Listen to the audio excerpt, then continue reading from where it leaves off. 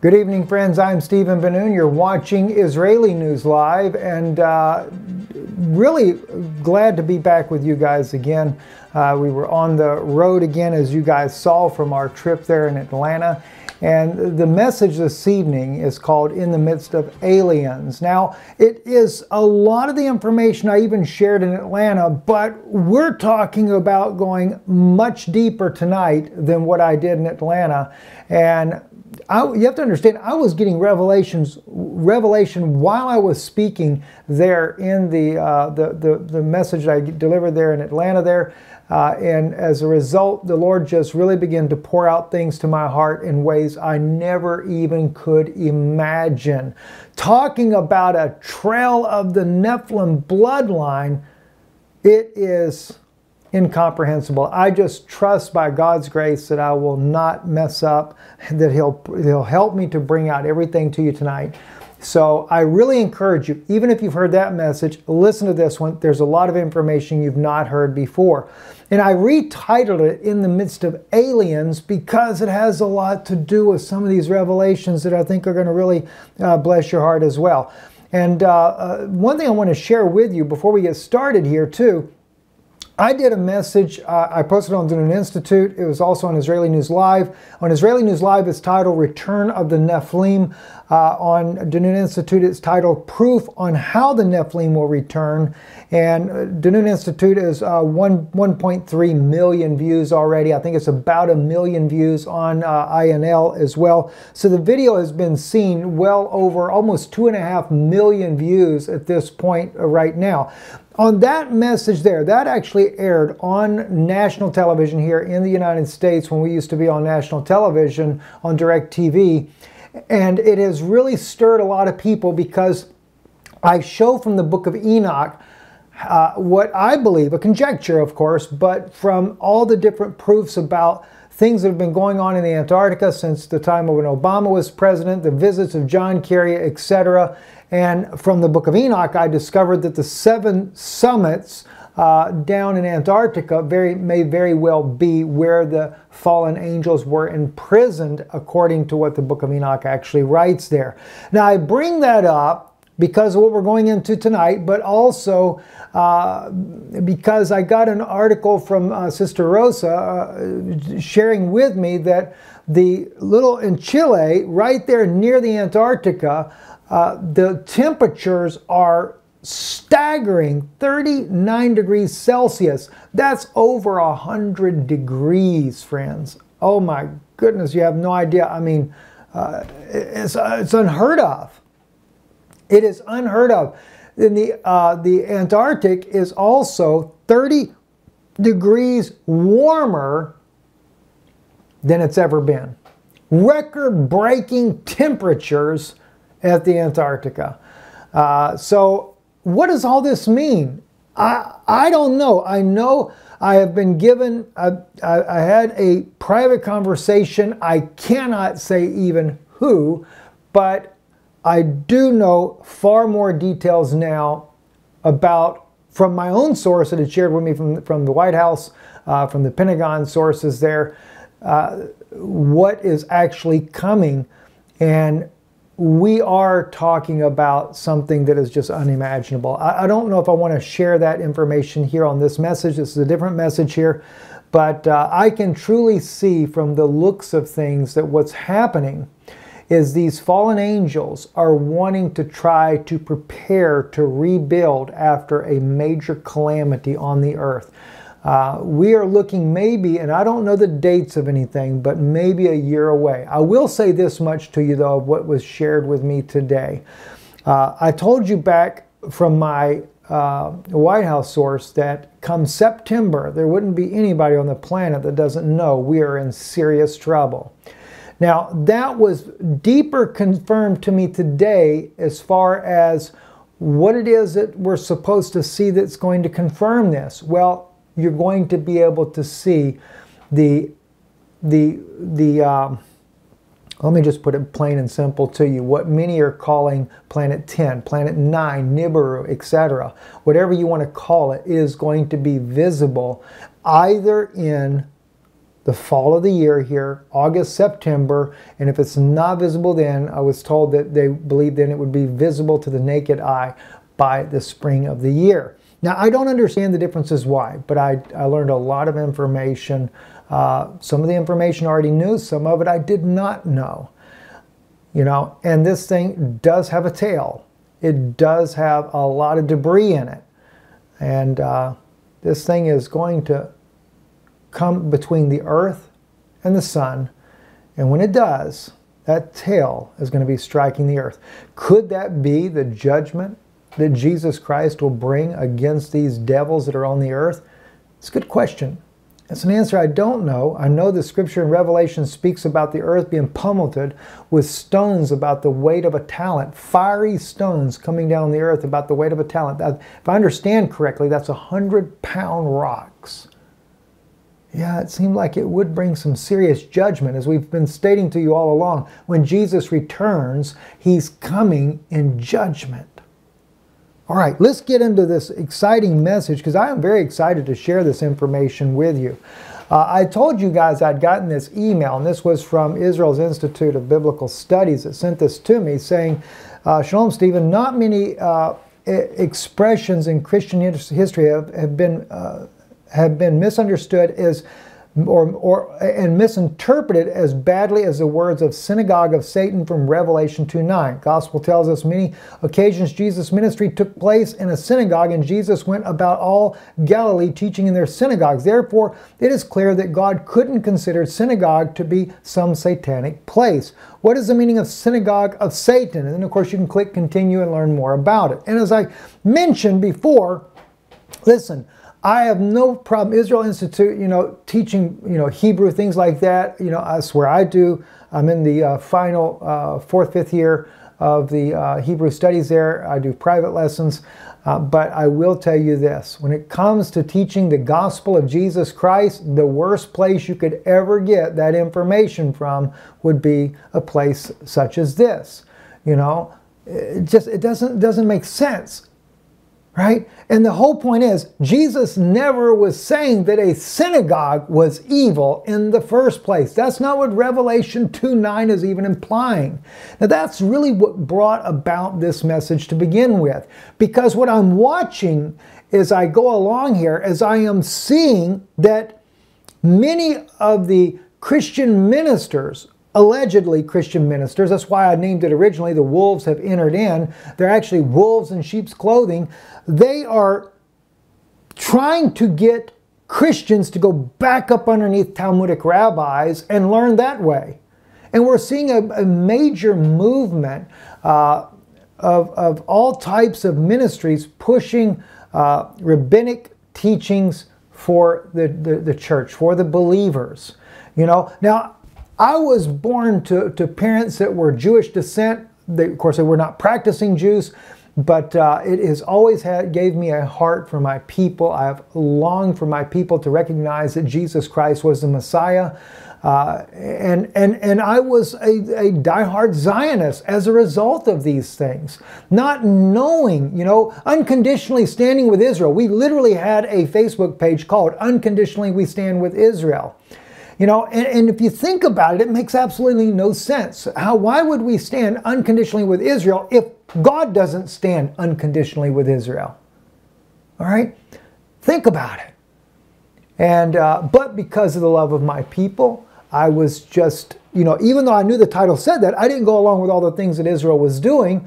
But still, we had that type of a Facebook page, and literally, we were standing so adamant with Israel because, we were looking at the prophecies, putting all these prophecies in the future. And many of these prophecies are prophecies that were actually already fulfilled. Now, I don't say that all prophecies fulfill. By no means, it's not. But there's a lot of prophecies that through futurists, through Darby and Schofield eyes and glasses that most people are using, we end up putting a lot of prophecies in the future that were never taught by the early church fathers nor the church all the way down until the last, say, maybe 100 years or so.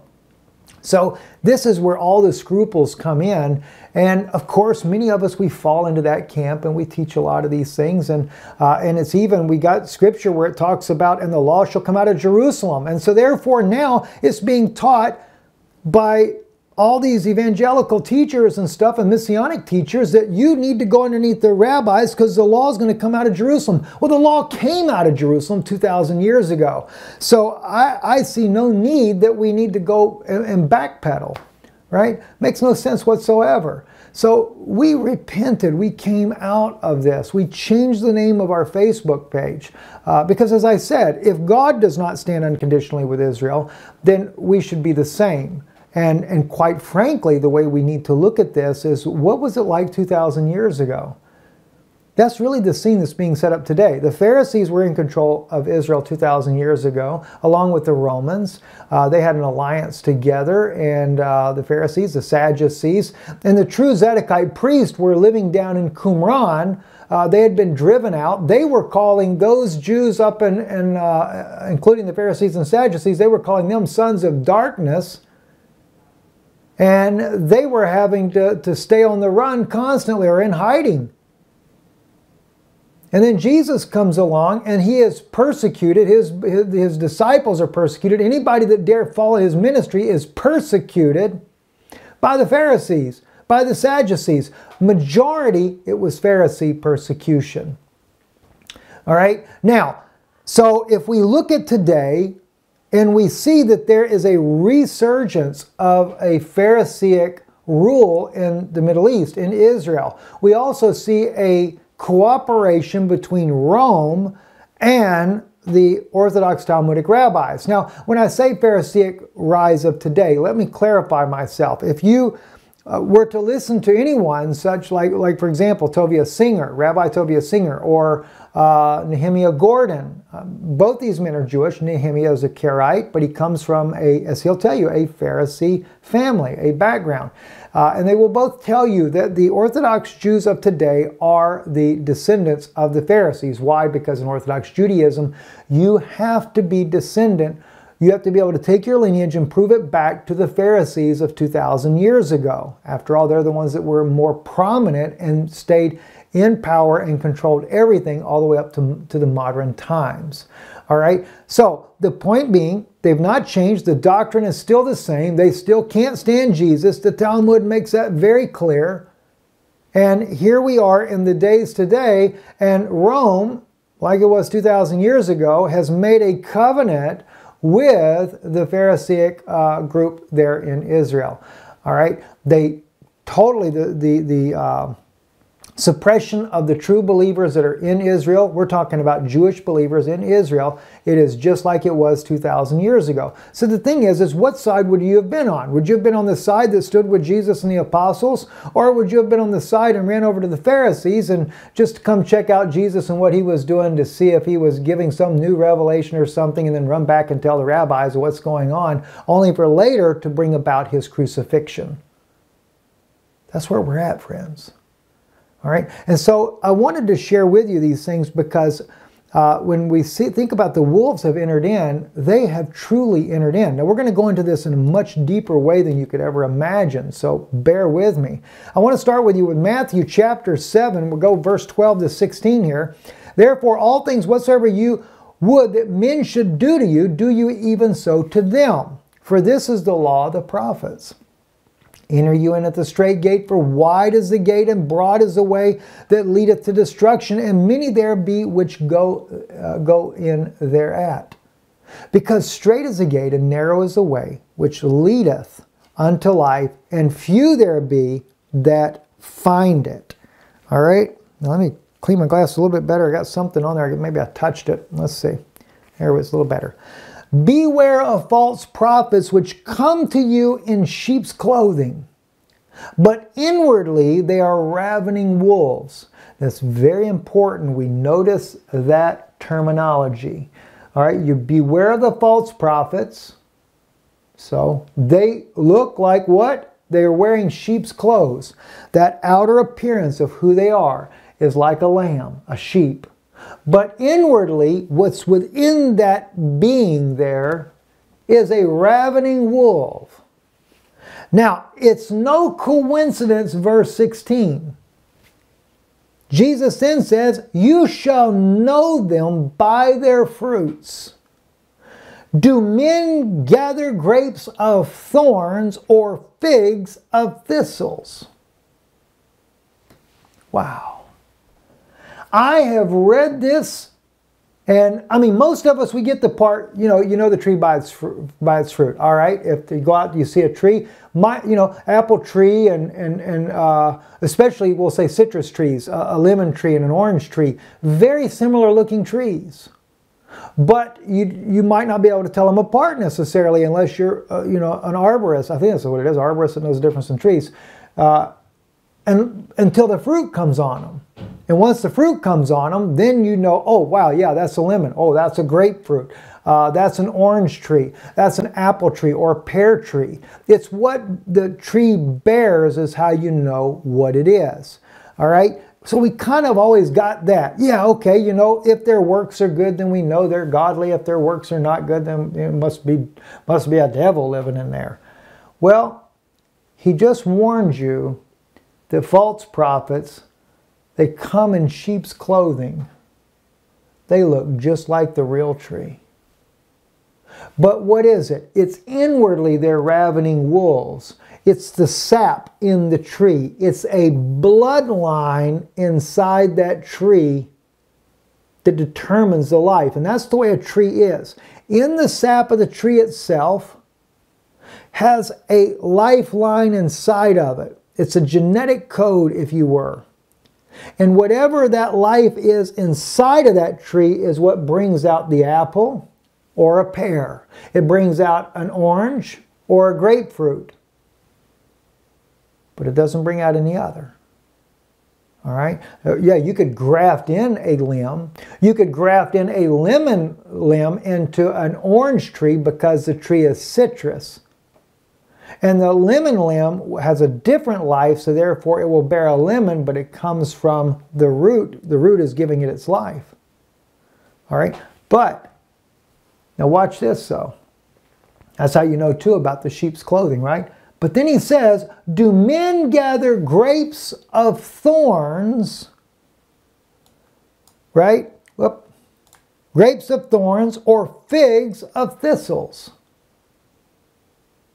I'm like totally blown away by that. I could not help but think when I saw that of Genesis chapter 3.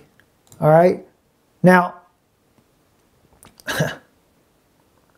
just catching my notes here before I move forward there. I saw something I didn't want to make sure I didn't miss that there. All right, in Genesis chapter 3, if you remember, watch the verbiage of all this. Now I'm going to focus on verse 18, but we got to read verse 16 as well so it makes more sense to you. Watch this. Verse 18. God tells Adam, thorns also and thistles shall it bring forth for thee. Why? God curses the ground for his sake. And then he tells him it's going to bring forth thorns and thistles. All right, now let's back up. What did Jesus say? You shall know them by their fruits. Do men gather grapes from thorns or figs of thistles? No, they don't. A fig grows on a fig tree and a grape grows on a grapevine. All right? Remember how Jesus says, by their fruit you shall know them, right? So you don't get it out of the thorns and you don't get it off of no thistles either. All right, so let's go then and look at Genesis. The beautiful thing about what we're seeing here is that Jesus is giving you an analogy that's literally written all the way back in Genesis chapter 3. Let's start with verse 16 and really unwind this. Unto the woman he said, I will greatly multiply thy pain, and thy travail and pain shalt thou bring forth children, and thy desire shall be to thy husband, and he shall rule over thee. That's the famous scripture that all the men like to use to run back and say, well, God put a man over the woman. Now, that's a different subject altogether, but let me clarify something for you men real quick before you go anywhere with that one right there. The fall had taken place. When Adam and Eve, before the fall, they were co-equal. They ruled together. But after the fall, something happens. That Spirit of God that once led Adam and Eve, the Spirit of life itself, was now interrupted by sin. And as a result of that interruption there, Adam, as a consequence, would rule over his wife. See, it says, tushuktecha. All right? It literally, when it says tushuktecha, it says there, all right? Let me back up and share some of this with you. Ve'el ishach tushuktecha. All right? And she, the woman, would actually turn to her husband. Because of his fallen state, he rules over her. Why? Because she had that direct relationship with the Father. They both did. Now that direct relationship had been hindered by sin, and both of them are in trouble. And because he's bigger than her, he rules over her as a result.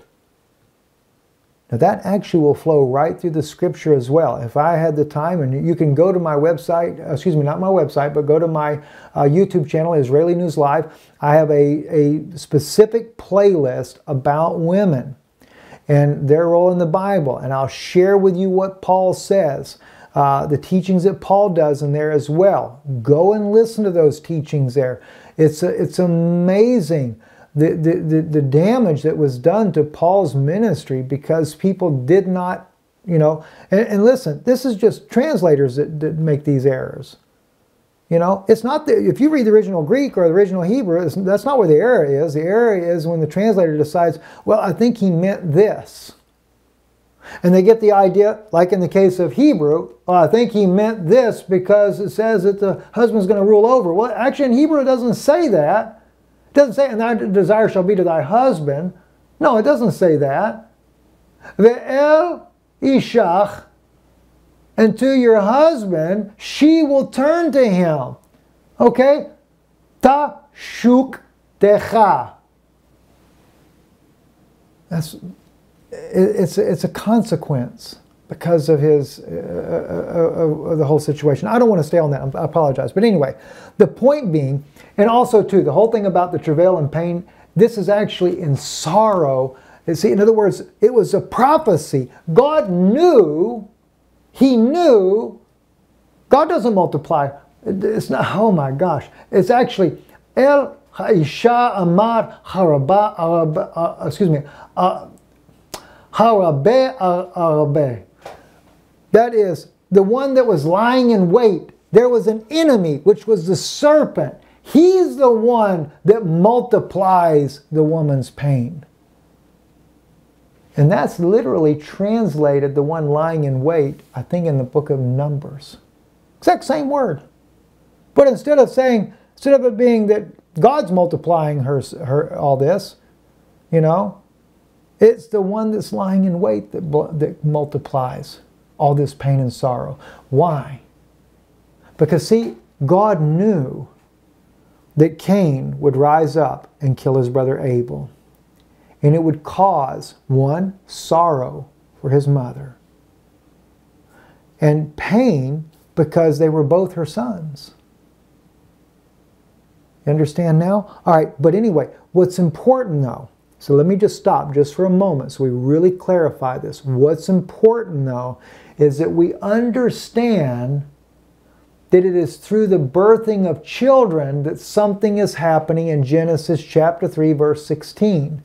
There is a prophecy here about what the woman is going to suffer as a result of what the serpent has done to her. All right?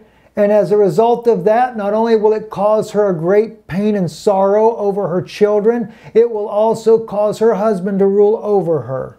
Then we get into verse 17. And unto Adam he said, because thou hast hearkened unto the voice of thy wife, and hast eaten of the tree of which I commanded thee, saying, thou shalt not eat of it, cursed is the ground for thy sake. In toil shalt thou eat of it all the days of thy life. That's just one issue. Then he says the next one. Thorns also and thistles shall it bring forth to you, and thou shalt eat of the herb of the field.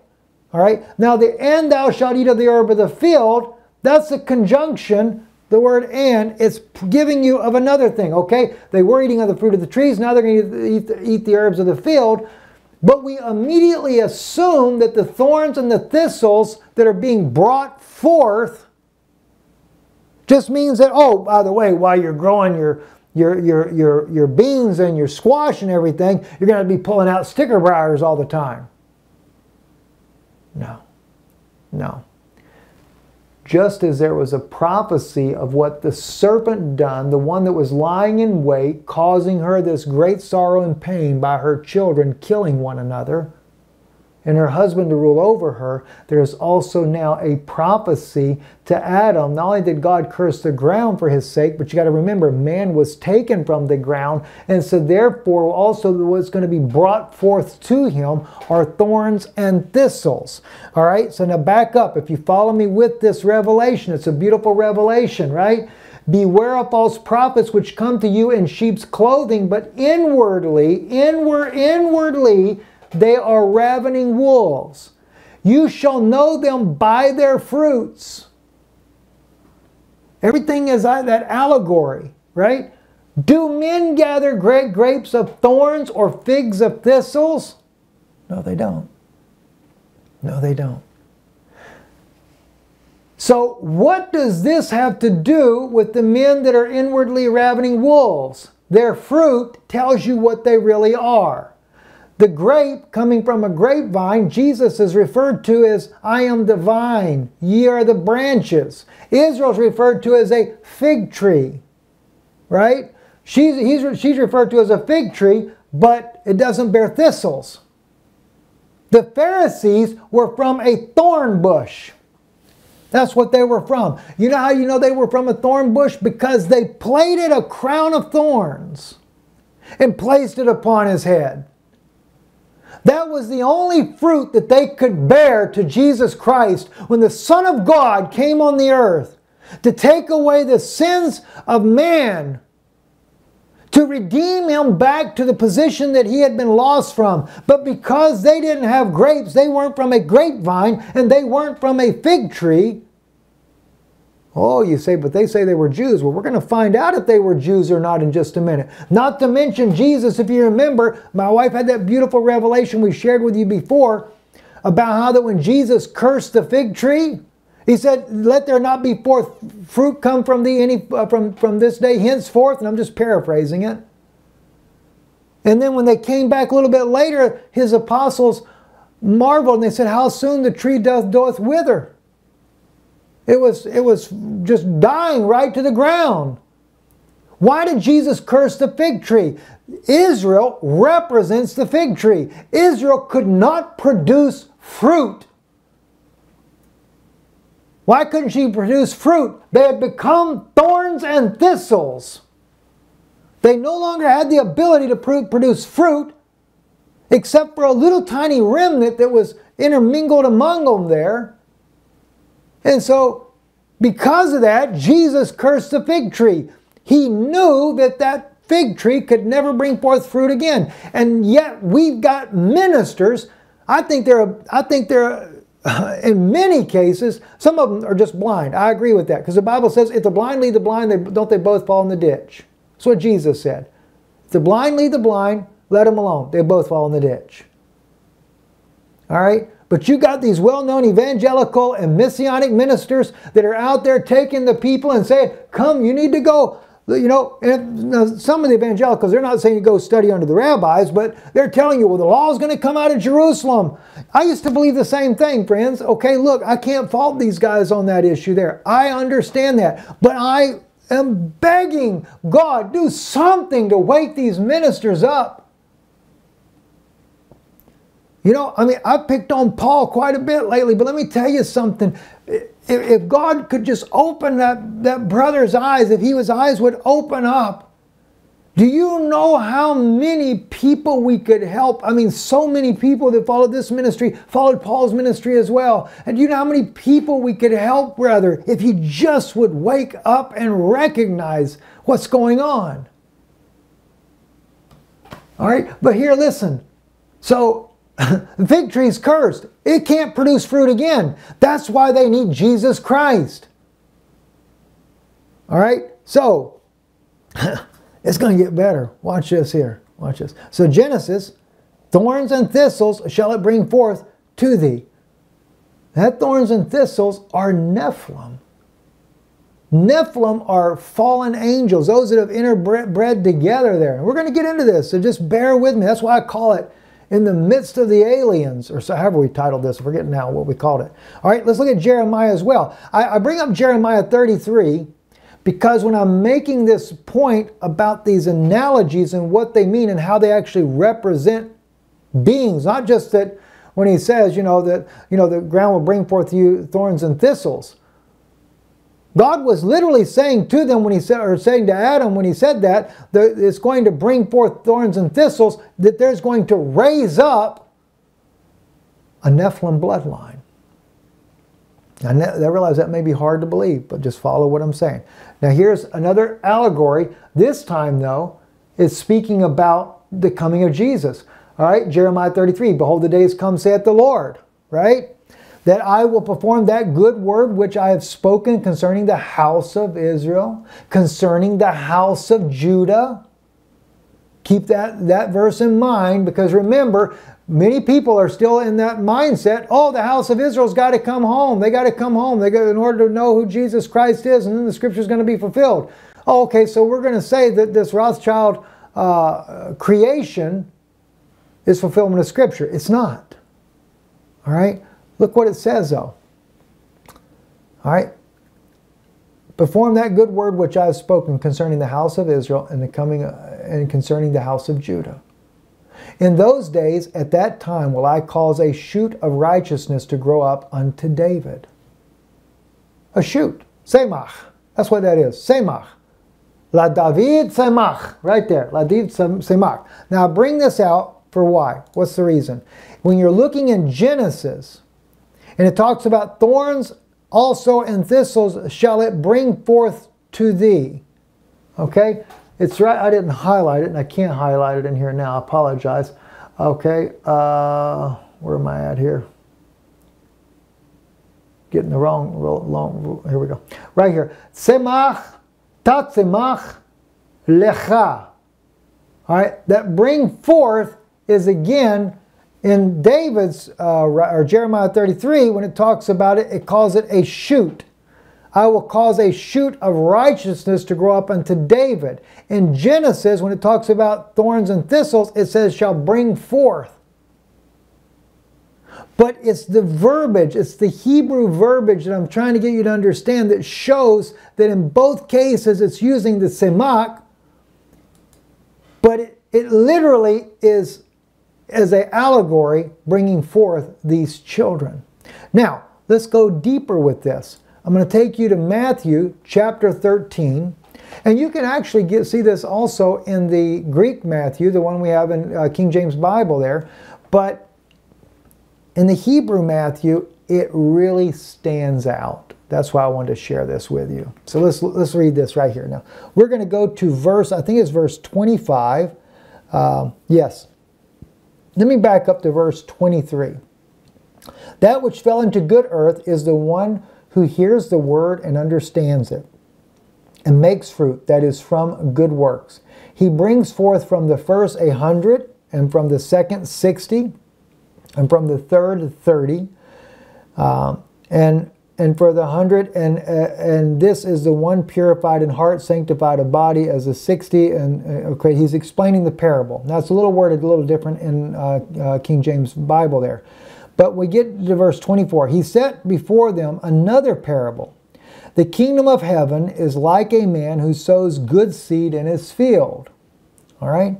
It came to pass when the men were sleeping, his enemy came and sowed tares over the wheat, that is Bereaga, and went away.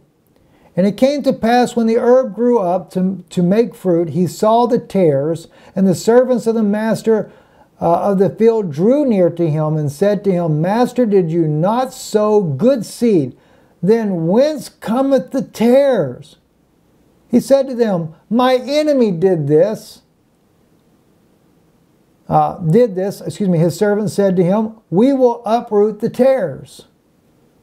He said to them, "No, lest you uproot the wheat, but let them remain together and grow up until the harvest, until the time of the harvest. And I will say to the reaper, gather the tares first, bind them individual bundles for burning, and the wheat put in the granary." All right.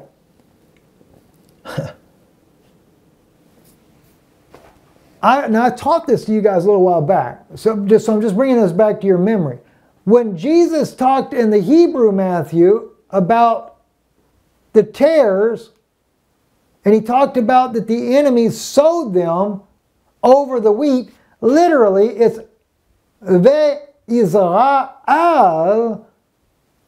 chachatim. Okay, he sowed them on top of the wheat. That is so profound when you see that the tares are sown on top of the wheat. That's a mingling of the seed. That is a mingling of the bloodline. Now, this is literally an idiom. This is a Hebrew idiom that you would have had to have been from 2,000 years ago to really understand the parable. But I know myself for a fact that the Jewish people of 2,000 years ago, when he said this parable, at least those from the Qumran community, they knew what he was talking about. Because when you read the writings that they wrote, and I didn't put this in here, I think I've shared this on a video recently though, they actually say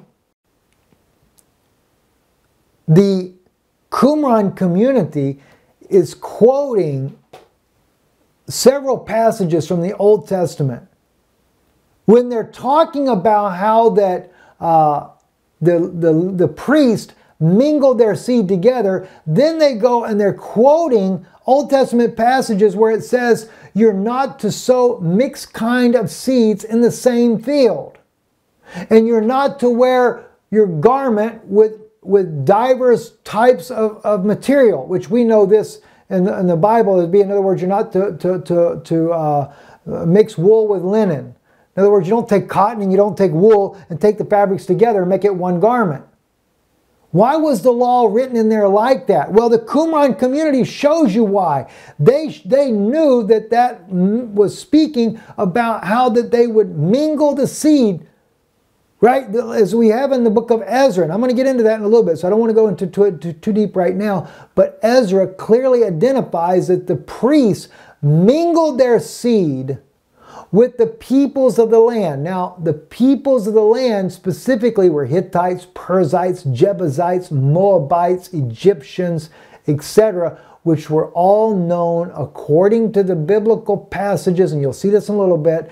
They were from Nephilim bloodlines, fallen angel bloodlines. So, like it was before the flood, it was after the flood. As Jesus said, as it will be in the coming of the Son of Man. He quotes this out of Matthew, chapter 23. He said, as it was in the days of Noah. That's actually what it says. As it was in the days of Noah, they were eating, they were drinking, they were given in marriage. You know, well, okay, just sound like they're a bunch of gluttons, right? No, you got to go back and find out what were they eating, what were they drinking, and what was the marriage all about. See, that's what you get with these seminaries out there. Cemeteries is really what they are. They produce a bunch of dead preachers, okay? But that's what you get when you come out of these seminaries. A bunch of dead folks. They don't learn nothing worth a flip.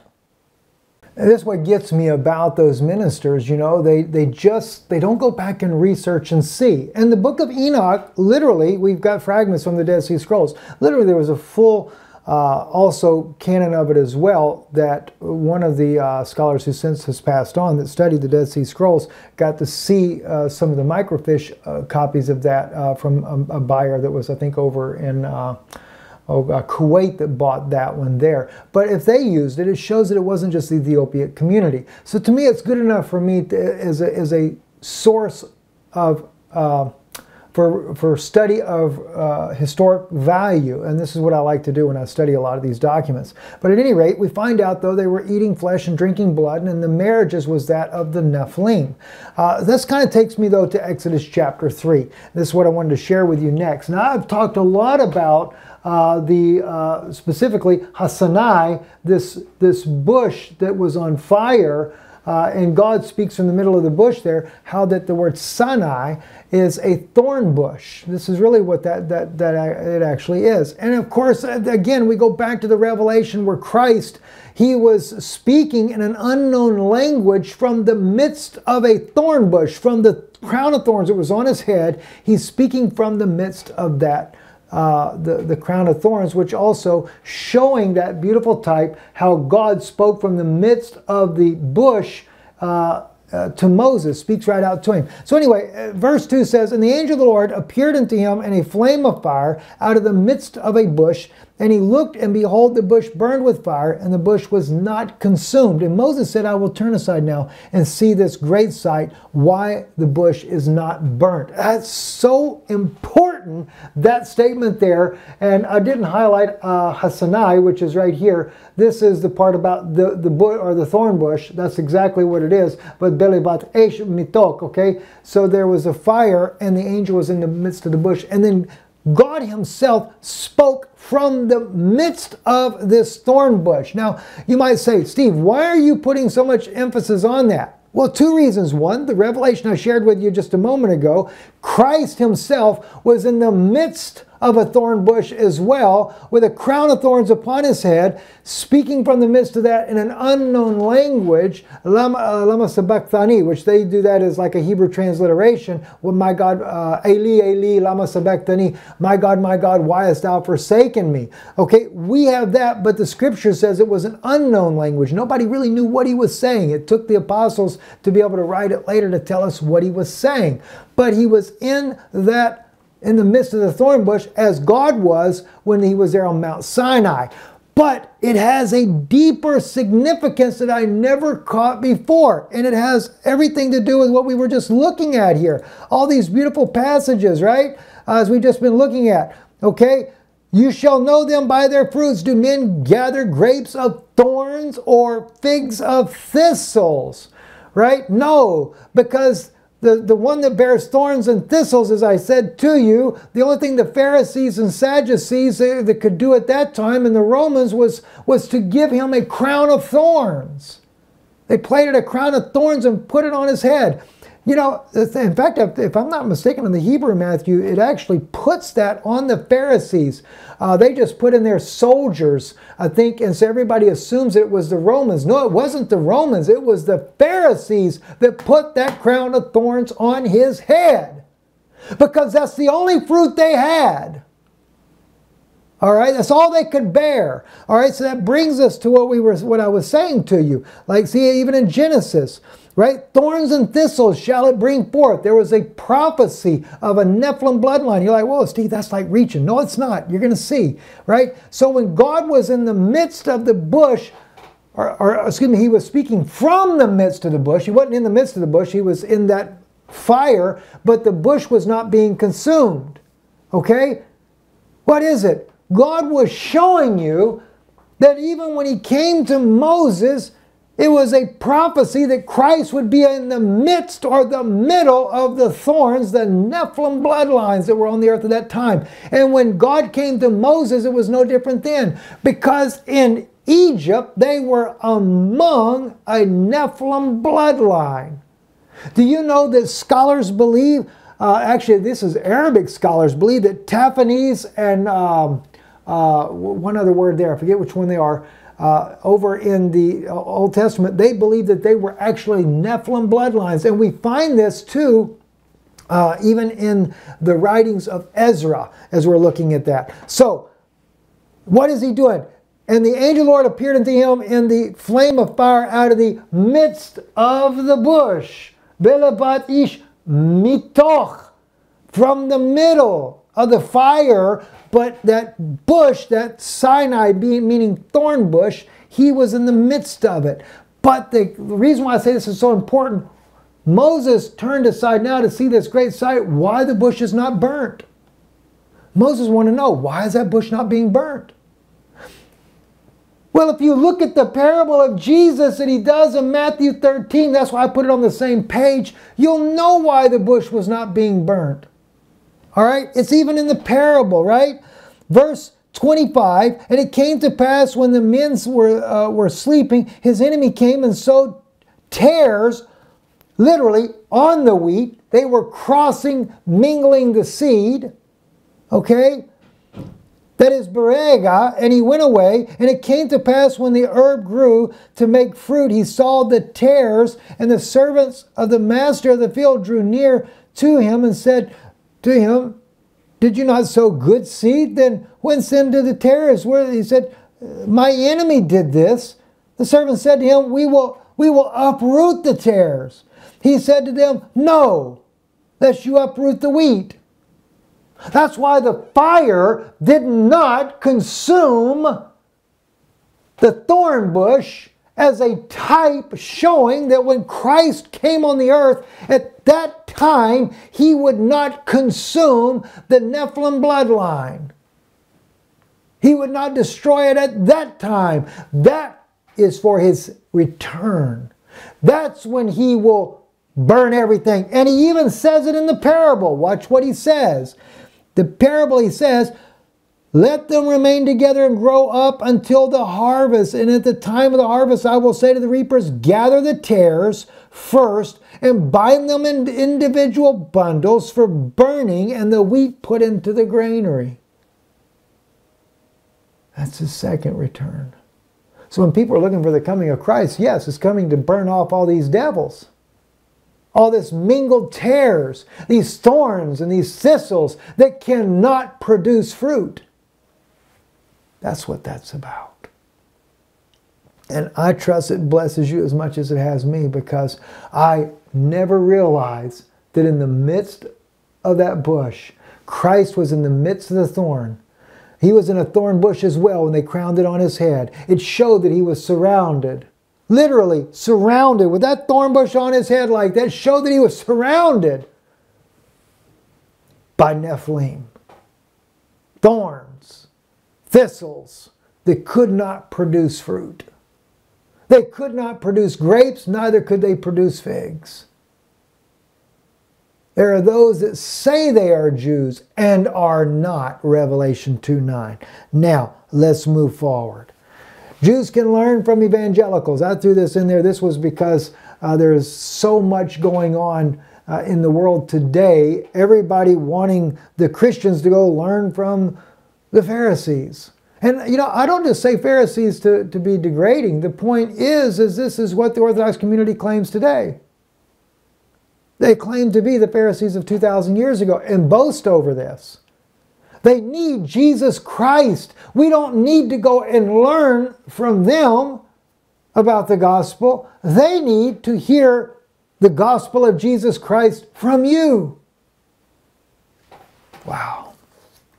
All right. Luke chapter 11. And it came to pass. Okay, this is another... I'm bringing these up because these are teachings, and I kind of got into the revelation of that, so I kind of got sidetracked from all this. But these are some of the teachings that I have done over the years that God gave me, beautiful revelations, but in some cases, like in the one about Luke 11, I got that revelation misplaced in the time frame. All right, and so I want to share that with you. Let's look at this now. And it came to pass that as he was praying in a certain place, when he ceased, one of his disciples said unto him, Lord, teach us to pray, as John also taught his disciples. And he said to them, when you pray, say, Our Father which art in heaven, hallowed be thy name. Thy kingdom come, thy will be done, as in heaven, so in earth. Now we know the rest of the prayer, so for the sake of time, because I know I'm being really long-winded, I won't go into all that detail as of right now. But those of you that have been around here for 8+ years, you may remember that face there with no facial hair when I first began to teach there. This was in 2011. The Lord's Prayer reveals the return of the house of Israel. All right, the Lord's Prayer reveals the return of the house of Israel. Well, it did. But the problem was, I was still thinking that the return of the house of Israel was a future event, not knowing it had already been fulfilled. All right? Listen to this. Watch this, though. Ezekiel. Well, let's go back to the prayer again. Jesus says to them, you have to really look at what's being done. The disciples are asking him to teach them to pray. And when he does, he goes, okay, when you pray, say, Our Father which art in heaven, hallowed be thy name. That literally means to sanctify. Some might say hold it in high regard, but to sanctify your name is what it means. And I remember when I would look at that, I would think, okay, how does God sanctify his name? Oddly enough, God had revealed to me what was going on, and not long after that I had a debate with a Jehovah's Witness teacher that brought up the issue about the Lord's Prayer to me. And he's a very nice man. I appreciated him tremendously. But he said, you know why when Jesus said, pray, Our Father which art in heaven, hallowed be thy name? He said, you know that means to sanctify his name. Well, I knew that. Right? I knew that, and I knew what God had revealed to me about it. He says, Jehovah's Witnesses are the only ones that have sanctified his name. He said, we put the name of Jehovah back in the New Testament where it had been taken out, and also back in the Old Testament where all the churches have taken it out. I said, that's not correct. And he's like, oh, yes, it is. I said, well, it doesn't line up with the Word of God. And when I said that, the point I was making was from Ezekiel chapter 36, right? And it says here, verse 19 to 22, and I scattered them among the nations, and they were dispersed through the countries according to their way, according to their doings, I judged them. Now, Ezekiel 36 is speaking about the house of Israel. Not the house of Judah, but the house of Israel. Then he goes on to say, and when they came unto the nations, whether they came, they profaned my holy name, and that men said of them, these are the people of the Lord, and are gone forth out of his land. But I had pity on my holy name, which the house of Israel had profaned among the nations, whither they came. Therefore say unto the house of Israel, Thus saith the Lord God, I do not do this for your sake, O house of Israel, but for my holy name, which you have profaned among the nations, whither you came. Continuing on. And I will sanctify my great name, which hath been profaned among the nations, which you have profaned in the midst of them. And the nations shall know that I am the Lord, saith the Lord God, when I shall be sanctified in you before their eyes.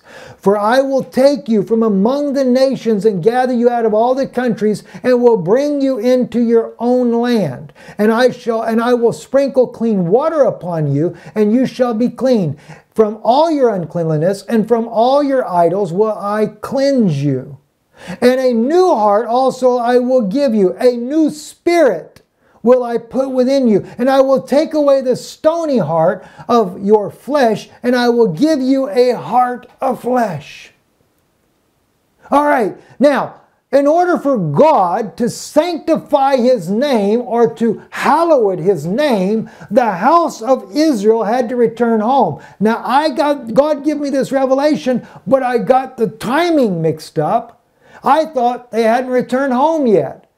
I wasn't paying attention to when Isaiah said, though Israel be as the sand of the seashore, yet only a remnant, a small number that is, would return. I totally wasn't thinking about that. I wasn't thinking about Acts chapter 2 in verse 36 specifically, where Acts chapter 2 verse 36 talks about, oh, well, let's take a look at it. I don't want to leave it. Let's go right there and look at it. Okay? We can't just leave these things undone, folks. We got to get to the truth of the matter, because the problem is the people don't know the truth. All right? So let's close that out right there. Let's take a quick look. Okay, Book of Acts chapter 2. And here we go, King James Version Bible. I happen to like it myself a lot, right? Now, if you got to remember, you have, on the day of Pentecost, the 120 that are in the upper room is the house of Judah, remnants of the house of Judah. But on the day of Pentecost, we also had a large group of people from all over the world. According to Acts chapter 2, it says here, and this is after they come, the house of Judah, those that remnant that believed the words of Jesus Christ, and they were filled with the Holy Ghost, because Jesus said, stay there until you're endued with power from on high. In fact, he even breathed upon them and said, receive ye the gift of the Holy Ghost. He was doing that. Why did he breathe on them? Do you know why he breathed on him? Because in Genesis, when he breathed on Adam's nostrils, it says, Ipak be'pa'av nishmar chayim. He breathed into Adam the very fruit of the tree of life. Oh my gosh, you know, we're on this whole idea about fruit and stuff. I've got to share that with you as well. All right, so let's go to it. We got to go right to that as well. And most of you know it. You've been there. You've done this with me so many times. You already know where I'm going with all this. But here it is right there on your screen. All right. ויצר יהוה אלוהים את האדם עפר מהאדמה איפק בפאיו נשמר חיים. All right, and then the Lord God formed man. He forms him. He molds him of the dust of the earth. And all right, and he breathed into his nostrils the breath of life. All right, that word life, chaim, it's right here. Let me highlight this for you so you see it. Chaim, okay? There it is. The chaim is what he breathed into him. That was a fruit. How do I know it's a fruit? Well, in verse 9 right here, we have the tree of life also in the midst of the garden. Right? Oh, wow. There's another beautiful revelation again. I didn't even know that one there. The tree of life also in the midst of the garden. Because remember when Adam and Eve, when they were thrown out, he said now the earth was only going to yield forth thorns and thistles. But the tree of life at one time was right there in the middle of everything, right? And it was what? It was the tree of life, and that is what? The eighth Chaim. Chaim. So if the tree is a tree of Chaim life, and God breathes in Adam's nostrils Chaim, what was he doing? He was breathing the fruit of the tree of life into that man, and he becomes a living soul. And he does it plural form so that not just Adam, see, the man just becomes Veyahi Ha'adam, okay, and the man Lenefesh Chaya, he becomes a living soul singular, but it's plural because why? Eve is inside of there. John the Baptist received the Holy Spirit from his mother's womb. Why? So did Eve. She received the Holy Spirit while she was yet inside of Adam. All the beautiful things that we have in here is just amazing, but everything is types of trees. Tree of knowledge of good and evil. That's nothing but the law. You eat of the law, you're going to die. You take of Christ, you'll live. Because why? Christ is a tree of life. Adam and Eve were given life, but that tree was then guarded so that the fallen mankind couldn't take of it. God knew there were going to be tares. He knew there was going to be thorns and thistles, so he couldn't allow that tree just to be there for anybody to partake of. All right? Had to be somebody that would believe his word. All right? So I had to go to that. Oh, wow. This is exciting. I'm so excited to share these things with you. All right. So anyway, and we were talking about, let me go back to the book of Acts again. So we were in Acts. And as I said, they were Parthians, Medes, Elamites, dwellers of Mesopotamia, Judea, Cappadocia, and Pontus, and Asia, Cretes and Arabians. We do hear them speak in our tongues the wonderful works of God. And they were all amazed and were in doubt, saying one another, what meaneth this? Others mocked and said, these men are full of new wine. That was your Pharisees and Sadducees that were hanging around, right? But Peter, standing up with the 11, lifted up his voice and said to them, you men of Judea and you that dwell in Jerusalem, be this known unto you. Hearken unto my words, for these are not drunken as you suppose, but this is but the third hour of the day. Now they were from all the known regions of the earth at that time. And they were Judeans. Not just Judeans, friends. If you go to verse 36, therefore let all the house of Israel know assuredly that God hath made that same Jesus whom you have crucified, both Lord and Christ.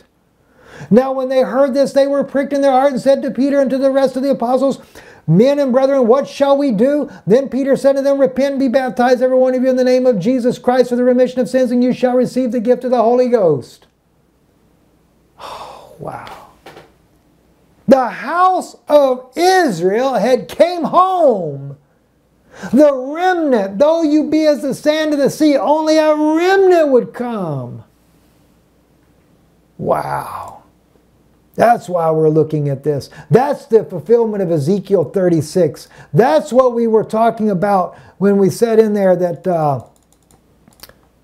The Lord's Prayer. Back up to the Lord's Prayer there. See, Jesus was telling his apostles, pray, part of the prayer, just part of it. Our Father which art in heaven, hallowed be thy name.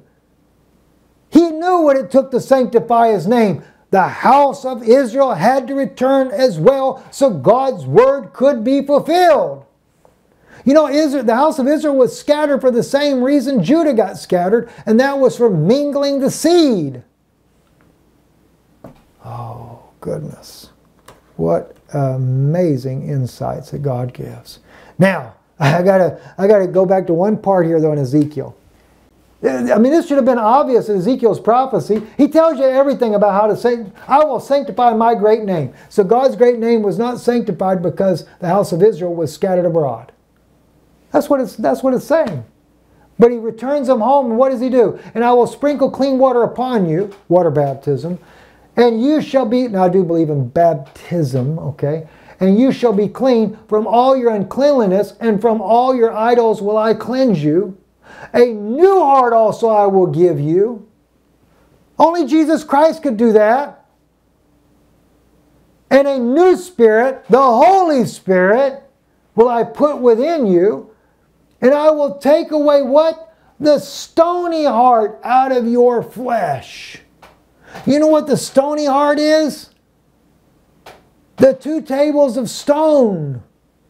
See, God had given Israel the commandments by writing them on stones, and he said it'd no longer be on tables of stone, but he said, I'll write it on the tables of your heart. That's what the stony heart was. They were still under the law. And Christ come to deliver you from the law. Oh, wow. You know, as Paul said, they by nature, Gentiles by nature were keeping the commandments of God. It's written on their heart. That's the way it should be. Oh my gosh. All right. Now this is a little side note here. Now, this is no throw off on Jonathan Cahn, but I have heard Jonathan Cahn speak about how that Barabbas was, when they were crying out for Barabbas, that the Jews were really not doing anything bad. They were crying out for the Son of the Father. Barabbas! Barabbas! Barabbas! Now, in the Greek, it appears to be that way. It does. So, like I said, that's why I say I'm not throwing off on Jonathan on this. But I want to point something out to you that caught my attention. This is the Hebrew Matthew. We have, I think, 8 different fragments of this book. Now, granted, we have older fragments of Greek than we do of the Hebrew one. But the Hebrew one had to have been taken, as many scholars believe, from the original Hebrew. Nehemiah Gordon will tell you this as well, because as he says, you can't, the idioms in the Hebrew Matthew line up not in Greek. All right, they line up here, but they don't line up in Greek.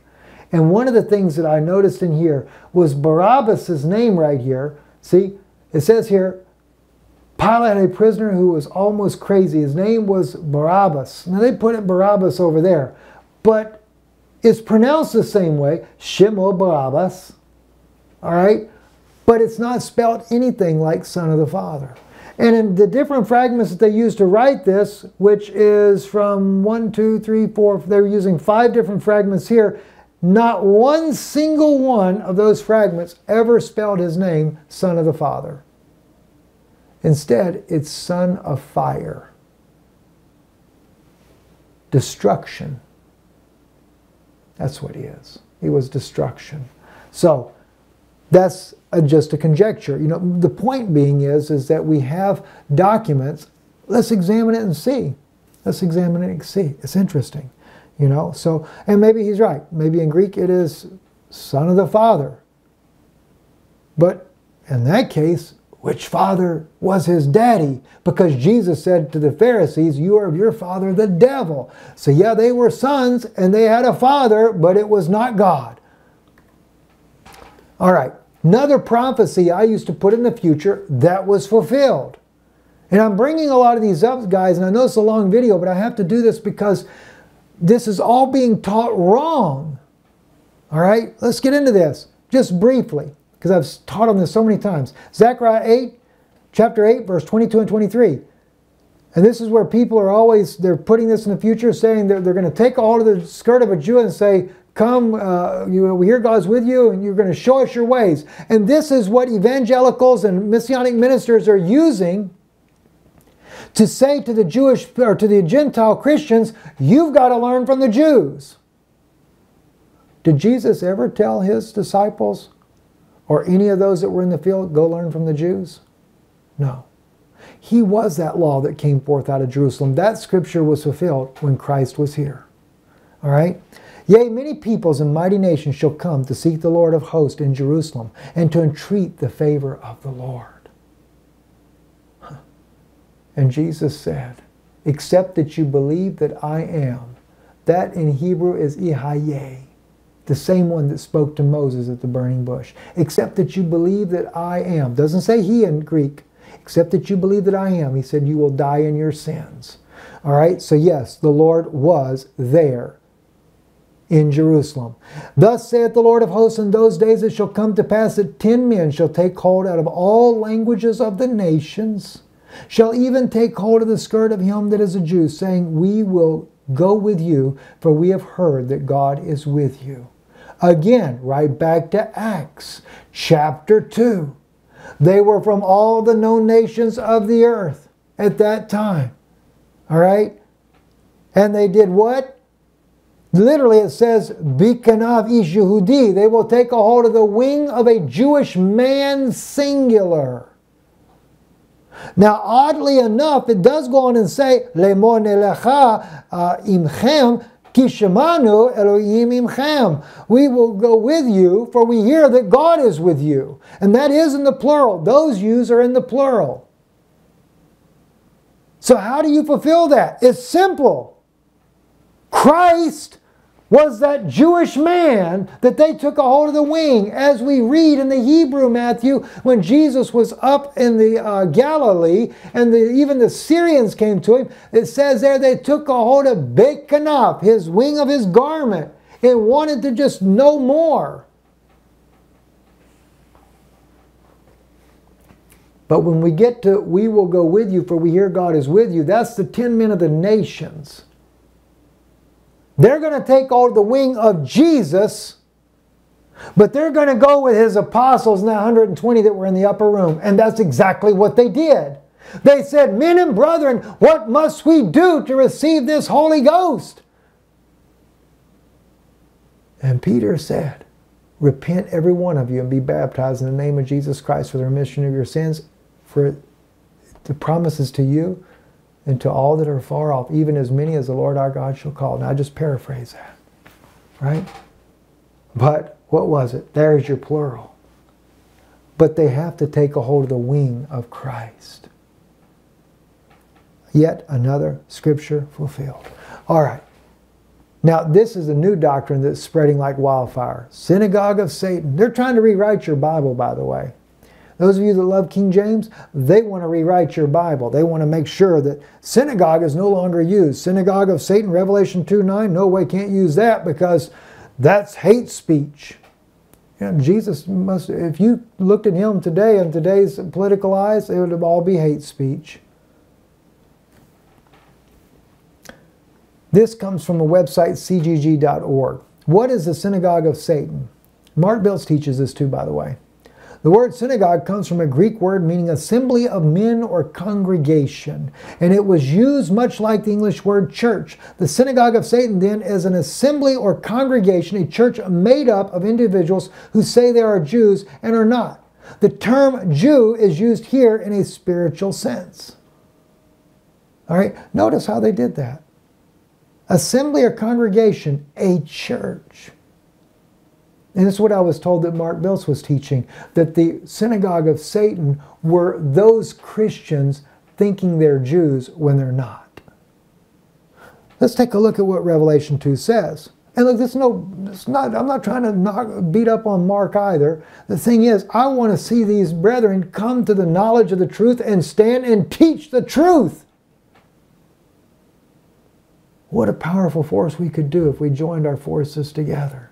And there is a lot of men that are starting to stand up and speak for truth. A lot of them. I heard Steve Quayle speaking on Noahide laws and talking about Jared Kushner and that Kabbalist ideology of theirs. That man's standing up for some true things. Revelation chapter 2. And the angel of the church in Smyrna write, these things saith the first and the last, which was dead and is alive. That's Jesus Christ. He's the one saying it, right? I know thy works in tribulation and poverty, but are rich, and I know the blasphemy of them which say they are Jews and are not, but are the synagogue of Satan. Now, as the woman that wrote me the thing from the Israel University there, she was making the point that is it like in Revelation 2:9 that they're all everybody that all synagogues are bad. No, that's not what Jesus is even speaking about. Those that say they are Jews and are not, but are the synagogue of Satan. Just like the Qumranite community said about those Jews that are quote-unquote Jews that were running the temple in Jerusalem were all sons of darkness. That's no different than synagogue of Satan if you want to get right down to the terminology. Okay? Fear none of those things which thou shalt suffer. Behold, the devil shall cast some of you into prison that you may be tried, and you shall have tribulation 10 days. Be thou faithful unto death, and I will give thee a crown of life. All right, so we've established Jesus is saying it, and he's talking about, I know the blasphemy of them which say they are Jews and are not. The reason it's blasphemy because he knows they were not real Jews when he was there. Let's prove that point. All right? Matthew chapter 10. Behold, I send you forth as sheep in the midst of wolves. Be ye therefore wise as serpents and harmless as doves. But beware of men, for they will deliver you up to the councils. You know, as I have it right here, the word councils here in Greek is Sanhedrin. Oh, what do you know? And they will scourge you in their synagogues. They deliver you to the Sanhedrin. They claim to be Jews. The Pharisees and the Sadducees that ran that Sanhedrin, they claim to be Jews, and they're the ones that are going to scourge you in their synagogues. So outside of the council or the Sanhedrin, they also scourge you in their synagogues. So when Jesus says, beware of them, or let's go back to it, get it right. See? I know the blasphemy of them which say they are Jews and are not, but are the synagogue of Satan. Well, Jesus already identified that they were not of God, that they were, as he said, you are of your father the devil.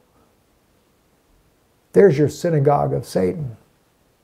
All right? So, yeah, if you want to translate it assembly, sure, they were an assembly of devils. All right? Now, also, just to make a point, though, for those that try to say that the word synagogue was not really, because that's another argument they make. Well, synagogue was really never used until after the Second Temple. Synagogue is still used to this day, and it was used before the destruction of the Second Temple. I'll prove it real quick. Chabad.org, right? Chabad.org says here, who invented the synagogue? I've heard it said that there is no mention of the synagogue in the Torah. So where and when did it originate? It's hard to imagine Judaism, at least as we know it today, without a synagogue, without synagogues. Whoops, excuse me. The answer, indeed, there is no mention in the synagogue in the written Torah. Notice he says written Torah, i.e. 5 books of Moses. The institution of the synagogue is of latter rabbinic origin. The purpose of synagogue is to provide a venue to facilitate and enhance the biblical obligation prayer by adding communal element. All right? So, right there by Chabad's website, they admit that the Jewish people actually instituted the synagogue. All right? It goes on to say, there arose both in Israel and in the diaspora places set aside to pray communally. Thus was born the place of gathering, Beit Knesset in Hebrew or synagogues in Greek. The primary public worship experience remained in the journey to Jerusalem to participate and be inspired by the temple service. When the Romans destroyed the Second Temple in 69 CE, the only place of public worship remained in the synagogue, which then acquired increased importance as a center of Jewish communal life. Their own statement shows that they believed that the synagogues were post and pre-temple destruction. All right, let's move forward with more of this. So, Jewish worship pagan symbols. This is under biblicalarchaeology.org. The next several websites will also contain that, but watch what it says. Zodiac Messianics in ancient synagogues. Right here, they're showing you an ancient synagogue that was actually unearthed in Israel around the 500, something like that. Excuse me, it wasn't unearthed then. That's how old it was, 5th century. It was actually discovered in 1928. A work crew from the kibbutz Beit Alpha discovered this synagogue, a Jewish house of worship in a basilica building that dates to around 520 BC. Excuse me, CE, common era is what they put in there. But at any rate, they know it was Jewish because of the menorahs, etc., that you see on there. You can read that for yourself a little bit later if you want. They go on to say, though, inside the article here, now, of course, we have problems. We know that Jewish life moved to Galilee after the total destruction of Jewish Jerusalem that followed the Bar Kokhba revolt of the 130s CE in the Common Era. We are therefore not surprised to have found and to keep finding synagogues from the following centuries all over the Galilee and Golan. It isn't the synagogues themselves that are a problem. It's the decorations in them. What in heaven's name were they doing? How could they be making pictures, especially in the synagogues? Didn't they know the commandment? The second commandment, you shall not make yourself graven images or likenesses, what is in heaven above or the earth below or the waters underneath the earth. You shall not bow down to them or serve them. See, so they're quoting the commandment there, but what's interesting, then they go on to say, if you take a fine-tooth comb and you begin to dig through well, let me just read it. It is true that one who goes through Jewish literature with a fine-tooth comb can find a citation here and there that seems to recognize the phenomenon of mosaic decoration, presumably zodiac in synagogues. In the days of Rabbi Abun, they began depicting figures in mosaic, and he did not protest against it. More to the point, we find in the Aramaic translation, you may place a mosaic pavement impressed with figures and images in the floors of a synagogue, but not for bowing down to it. There's even a midrash that attempts to justify the zodiac phenomena. Okay, so they go on to show that yes, this was a Jewish practice back in those days. But also we have here ancient synagogues in Israel and in the diaspora, which is very similar to what the Chabad website is saying. A synagogue is a place dedicated to Jewish worship and instruction. These buildings became the primary place of Jewish worship after the temple was destroyed in 70 CE, but were there ancient synagogues in Israel and in the diaspora while the temple still stood in Jerusalem. Now here's the answer to that question. This is by Professor Rachel Chachalil of the University of Haifa. All right, now she states here, explains that there is some debate as to whether or not synagogues existed before the Roman destruction of the temple in 70 CE. On the one hand, we have textual evidence such as the New Testament that identifies certain structures of synagogues where Torah reading, teaching, and prayer took place. For example, in Mark 1:21, she gives that example. But if you go into the next paragraph, she says, additionally, we have uncovered buildings from the Second Temple period before the destruction of the temple 70 CE that look similar to post-destruction synagogues. Latter synagogues were sometimes built on top of these earlier structures, thereby suggesting a continuity of use. That is what we see at Capernaum, by the way. All right, the Golan synagogue dates to the Second Temple period before the Roman destruction of the temple in 70 CE, as a note in there. And that's the one that most people go to see in Capernaum. And if you'll remember, if you've ever been there, there's black stones under the bottom that those limestones were put on top of. So it was definitely pre-temple destruction period. But what really is critical evidence is this particular stone right here, discovered in Israel, and it was actually discovered around the 18 BC, before Christ ever was even born. That stone was discovered in Israel, and this is what it says on the stone. Theodotus, the son of Vitnus, priest and Archisynagogus, son of the Archisynagogus, grandson of an Archisynagogus, built the synagogue.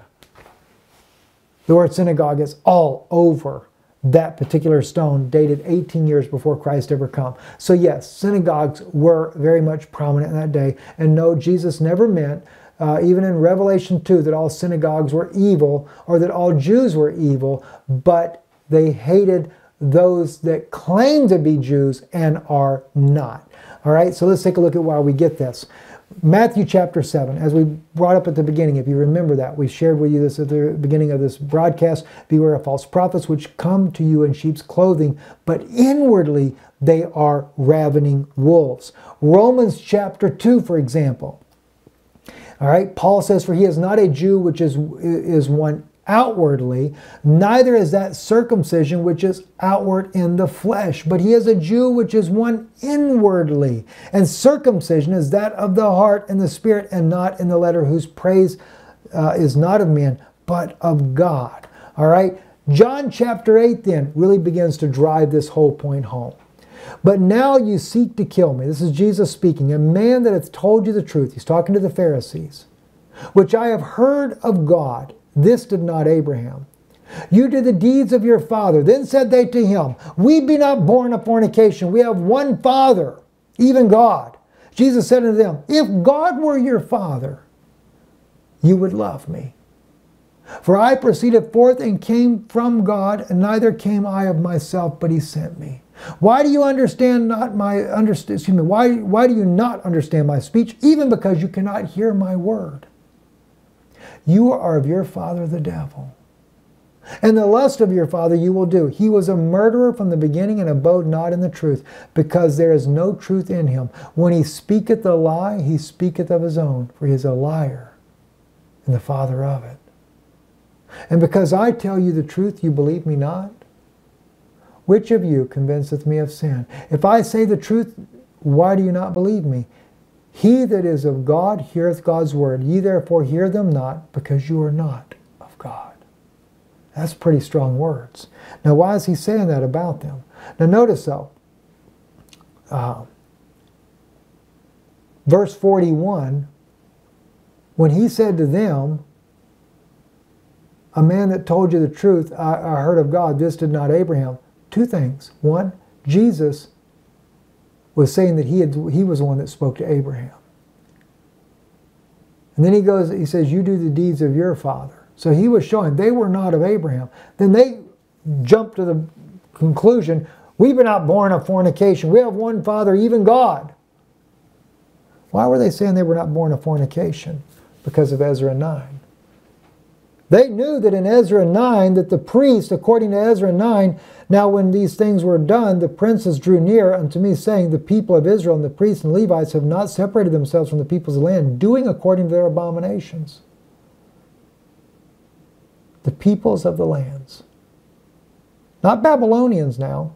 What was it? Canaanites, Hittites, Perizzites, Jebusites, Ammonites, Moabites, Egyptians, and Amorites. For they have taken of their daughters for themselves and their sons, so that the holy seed, which was the priest, have mingled themselves with the peoples of the lands. Yea, the hand of the princes and the rulers have been first in this faithlessness. They mixed their bloodlines. All right? Now, some people say, oh, the peoples of the land. You know, one minister, he said to me, he says, no, he said, Steve, he said, they separated from them and they sent them back to their people. And I said, so they just stayed there in Babylon? Yeah, they stayed there in Babylon. I said, no, they didn't. We know this because according to the Cyrus Cylinder, Cyrus sent all the peoples back to their original lands to serve their gods back in their own lands. That included Perizzites, Jebusites, Ammonites, Moabites, Egyptians, Amorites, etc. They all went back to their lands. They were living amongst the Jewish people when they came there, in bondage. But they still knew how to bring those Nephilim bloodlines into this world. And when they mingled this seed, now the priest became mixed in with those groups. Now, interesting point to make note of, though. I think as Judas Maccabee, it's written of him that when he put on his armor, he looked like a giant. I always thought that was interesting. But let's look at who these Perizzites, Jebusites, Ammonites, Canaanites, notice Canaanites as well. All right, let's just look for example. Numbers 13, this is when the 10 spies went over. Caleb and Joshua were the two that were faithful. But when they came back, the other 12, was it 12, 10 spies, I guess 10 spies, the rest of it came back, they were saying, oh, we can't do it. We were like grasshoppers in their sight, right? Verse 31 we pick up with, Numbers 13. But the men went up with him, said, we are not able to go up against the people, for they are stronger than we. And they spread an evil report of the land which they had spied out unto the children of Israel, saying, the land through which we have passed to spy it out is a land that eateth up the inhabitants thereof. Cannibalism. What did Jesus say is going to happen in this day here? As it was in the days as it was in the days of Noah, so shall it be in the coming of the Son of Man. They were eating, drinking, giving in marriage. And I said, Enoch said they were eating flesh, drinking blood, and they were mingling the seed. Well, there you go, right here. The inhabitants eateth up the land that eateth up the inhabitants thereof, and all the people that we saw are in it are men of great stature, giants, like it was before the flood. And there we saw the Nephilim, sons of Anak, who come of that should be Nephilim. And we were in our own sight as grasshoppers, so we were in their sight. Anak, by the way, was a Canaanite. All right? And literally in Hebrew, he was from Min ha-Nephalim. Forget the vowel points. Moses spelled it without the yod. Here, Anak's sons, by the way, Anak's sons were fallen ones, Nephilim, as they were called, but not Anak. His father was one of the fallen angels directly. All right? That's why he said, don't learn after their ways. We also have this in Genesis 6. The sons of God saw the daughters of men that they were fair and took to themselves wives whomsoever they chose. Wow. That's during pre-flood time. All right? And in verse 4, and in King James you have the giants, but it's right here. The Nephilim, again, shouldn't be Nephilim, it should be Nephilim because there's no yod there, so the vowel points are wrong. Hayu ba'aretz, the Nephilim were in the earth in those days, the fallen angels. And also after that, when the sons of God came into the daughters of men, they bore children to them. The same were the mighty men were of old, the men of renown. That's Nephilim. All right, now it doesn't call them Nephilim over there, not in the bottom portion here. But he does say that the fallen angels were there at that time. And they're called sons of God in the Dead Sea Scrolls. Think about that. But when we get to the book of Jude, Jude gives us a different picture. Jude says also, this is how we know that when they came back from the days of Jesus and they'd come from the land of Babylon, undoubtedly they would begin to get smaller in stature. Because Jude says, Beloved, when I gave all diligence to write unto you the common salvation, it was needful for me to write unto you and exhort you that you should earnestly contend for the faith which was once delivered unto the saints. Not the common salvation, but the faith that was once delivered unto the saints. For there are certain men crept in unaware, who were before of old ordained to this condemnation. How can you be preordained to condemnation? He's talking about the Nephilim. Ungodly men turning the grace of our God into lasciviousness and denying the only Lord God and our Lord Jesus Christ. That's harlotry. Mingling the seed again. I will therefore put you in remembrance, though you once knew this, how that the Lord, having saved the people out of the land of Egypt, afterward destroyed them that believed not. And the angels which kept not their first estate, but left their own habitation, he hath reserved in everlasting chains under darkness unto the judgment of the great day. Wow. Chains under darkness. You know, being in the body is also considered being in darkness, especially if you do not have the Holy Spirit. We're almost ready to close. I want to just share with you a few of these fragments from the Dead Sea Scrolls to kind of make the point go home in closing here. This one right here I wanted to bring to your attention because this was a writing considered an Apocrypha of Moses. It is 4Q 390 and 391, and he writes here that the time would come. He's speaking about the priests. Moses writing this long before it ever happened. All right, he says here, I'm not going to read the whole thing. They will rule over them, and they will not know and will not understand that I am enraged towards them for their disloyalty, with which they will desert me and do what is evil in my eyes.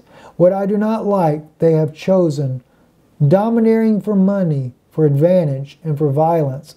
And each will steal what belongs to one's neighbor, and they will oppress one another. They will defile my temple, they will defile my Sabbaths, and they will forget my festivals with the sons of foreigners. They will, literally it says, they say here, debase their offspring, but it's actually, they will debase their seed. Mingling their seed, in other words. We also see this as well. This is another interesting thing, and this also goes to the idea that Tovia Singer says there's no such thing as the word seeds, plural, that was in usage back then. Well, they did use it in the plural as well, zarim, right here. And it's interesting because it's specific. Watch what he says here. You know that a part of the priest and the people mingle, and they unite with each other and defile the holy seed.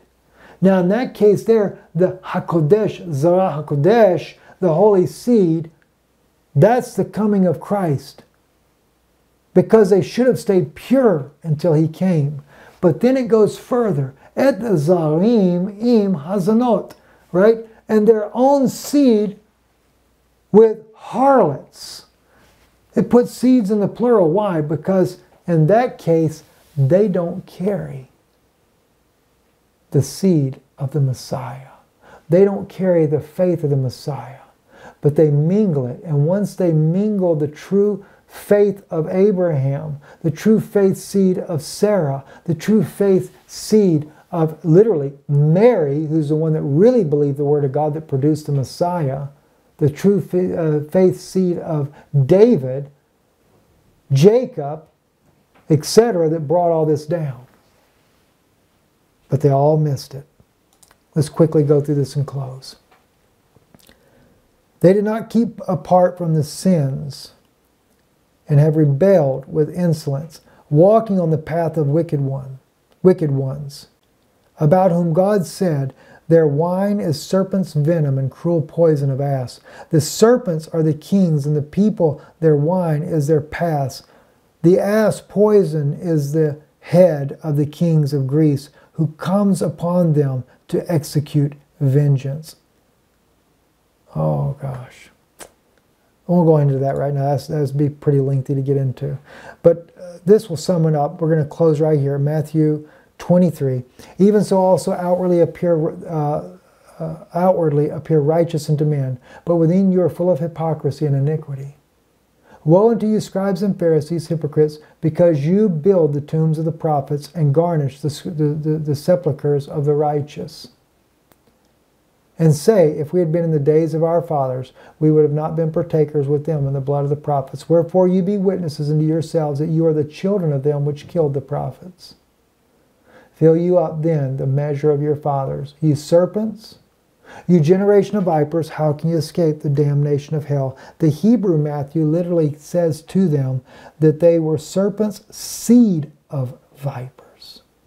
And that's interesting in the Hebrew when it talks about the vipers, or the serpents and the vipers both. And the chashim, they were pluralized in there, but they were, and this, it does a singular word for seed there. Why? Because it's Satan's offspring. Zara Safanim. There you go. They're serpents. Listen, I know this has been a lengthy message, and I want to thank you for having the patience to listen to this entire message. And I want to thank you for those of you that support this broadcast, because without you, we can't make it. And we're truly living in a very, very tumultuous time. I believe, as I shared with you at the beginning, that Antarctica is beginning to melt down. And I would not be a bit surprised if that doesn't loose those fallen angels from their prison. Because remember, Satan is loosed for a short season. Short season. Because power was given over to the beast. But then judgment follows. And God judges that devil. So, the scripture says he's loosed from his pit. And now that Antarctica is melting off, watch that video I did on it. I showed you at the beginning. Watch that video. He's being loosed to come out. We're about to see some fireworks like we ain't never seen before. If you've never been prayed up, you need to pray up now. If you want to support our broadcast, please do. Danoon Institute. Our address, 8297 Championsgate Boulevard. We appreciate it. You can visit our website, IsraeliNewsLive.org. You can donate online or by mail, either way. If you want to make it out to us personally, we appreciate it. Stephen Ben-Nun, B-E-N-N-U-N.